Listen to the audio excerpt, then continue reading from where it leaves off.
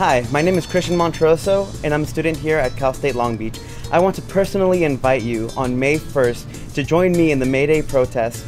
As a son of a deported father, I know what it's like to have your family separated, and it kills me to see separated families every day. I would like to personally invite you to come with us and send a message to our elected leaders that we're here to stay and that we want change in our community. So please join me May 1st on Olympic and Broadway at 10 a.m.